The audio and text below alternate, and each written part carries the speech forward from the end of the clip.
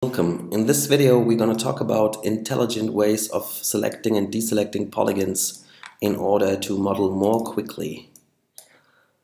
I'm going to use a disk and the row shading lines mode in order to build a little spiral stair.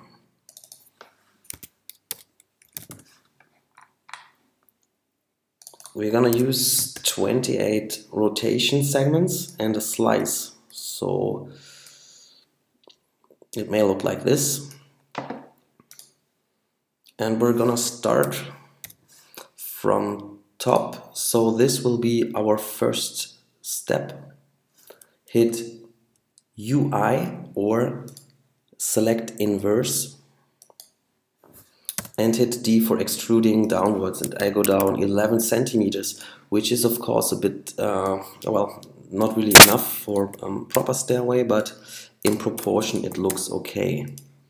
And by the way, what I'm doing now is just pressing space bar in order to switch between my current and my last tool, so that way I don't really have to click that much. Maybe with control click I'm deselecting the last step, and maybe it's clever to just leave some steps so I have a plateau. And of course it's crucial to have a proper viewing angle when modeling, so I see what I'm doing. For turning the camera around, I use Alt,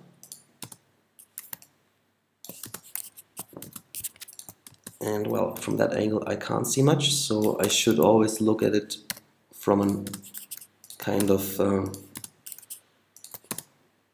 angle that allows me to see both sides. And let me just leave some plateau down here. And now for some more tricks. Well, first I delete that wall.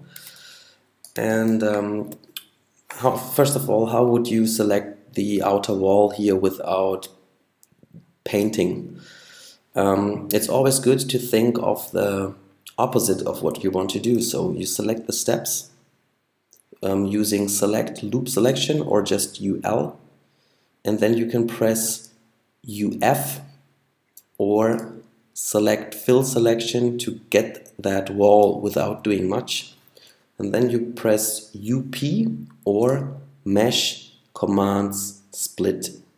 Right after clicking on split, you delete the polygons from that object, so this now is the only object that contains polygons from the wall. Let's deactivate the wall for now, and now I would like to add some details into those steps, because steps never go like this, maybe only in computers. So let's refine it by going to Edge mode and select a selection mode that's called ring selection. And it would be very time consuming to click on those guys, so maybe it's just quicker to click here and just take the side that's totally open to you, so you can see it full, and you just click down here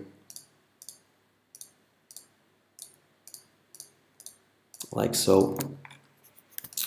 And the idea was just to get those two opposing edges on both sides of the stairs, because now I go to the top, and all I want to do in Polygon mode is to get rid of the center here.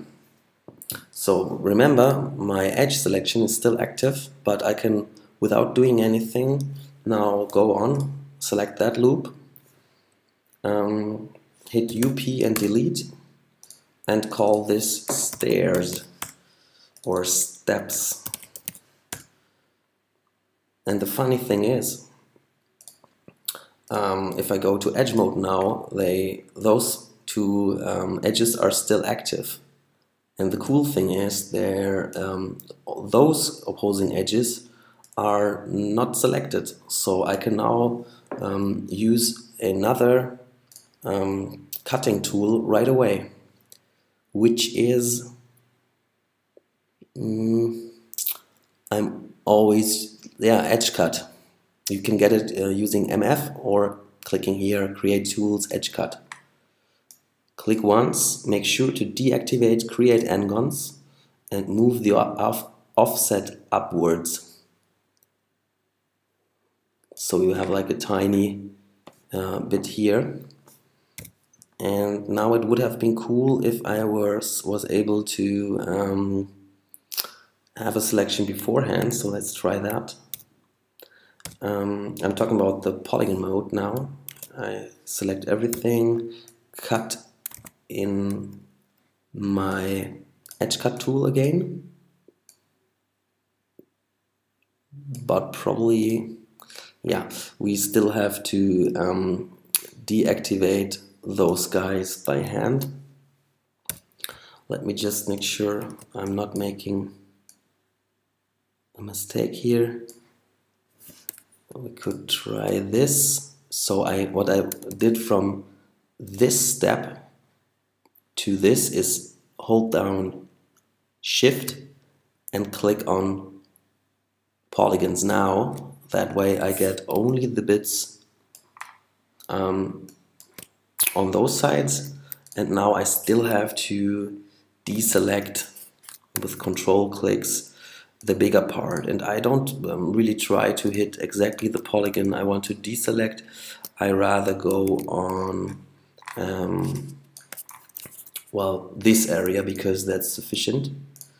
And for making your viewing area full screen, you just click Control Tab. So Control Tabulate at the same time. And now I can use those edges with D, which is extrusion, and go like that. Now, let's make sure the back sides are not closed. If they are, you have to disable create caps. And now how can you get rid of those tiny bits if you want it? Just again, make the loop selection, invert it, UI, and delete. So now maybe a little window in the outside wall.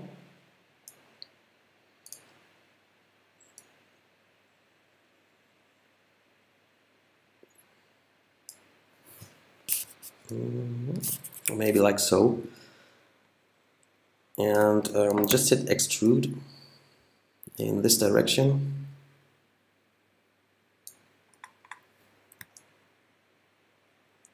And well, I don't really have a concept here, but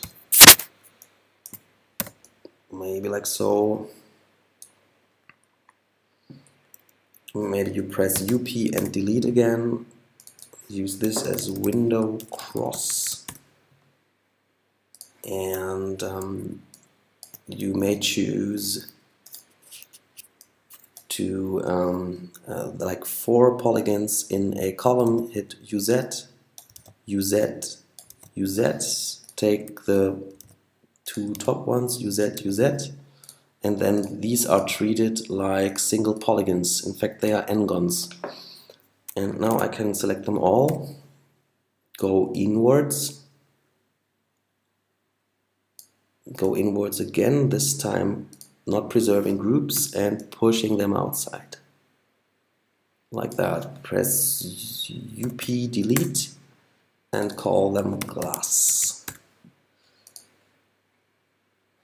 And yeah, that was just a quick workflow going through the selection tools like loop selection, ring selection, fill selection.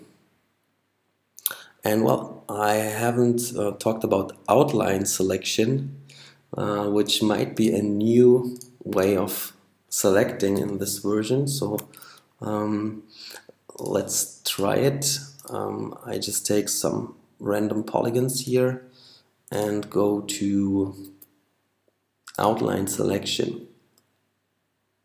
Interesting. It's in edge mode and it gets a ring. Yeah, we have to think about a use for that, but it looks really cool. And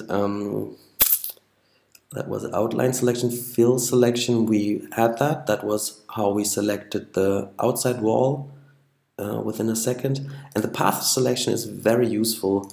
The shortcut for the path selection is UM, and I use it especially in edge mode.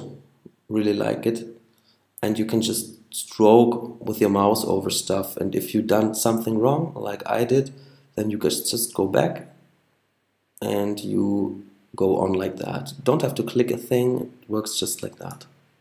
And if I was to convert this edge selection into points, just hold down Shift while you click your way through. Another cool thing is if you want to shrink a selection, you can use shrink selection, which is UK, or you can go grow selection, which is UY,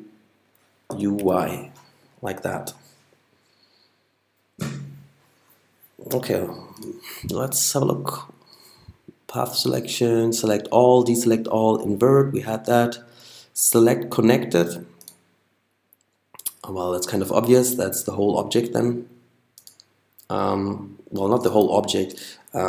If you have a part of the your mesh selected and you went to mesh command disconnect before, then of course this didn't create a new object, but this broke the connection to the other polygons. Then it would work like selecting connected would work like this, or if I was clicking here, then select connected would be that. If I want to merge both parts, I mean they are the same object, but if I want to put them together, then I have to select all polygons here, which basically just works like that. Go to polygon mode and hit Command A, then you have it all, and then we should try for a way to put them together, which is not melting,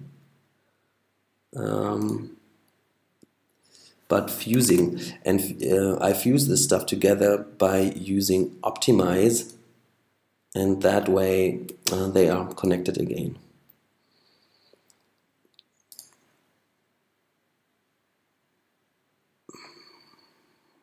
I never use hiding selections or unhiding. This might be interesting if you have really dense meshes or so, but I mostly use UP and deleting and naming stuff right away and disabling it if stuff is in my way. For example, the outside wall, I would just put it to blind, because that kind of hiding thing, well, never really were part of my workflow.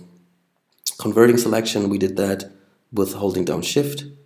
Oh yeah, and setting selections, I think I discussed that in another video, but just to make it complete,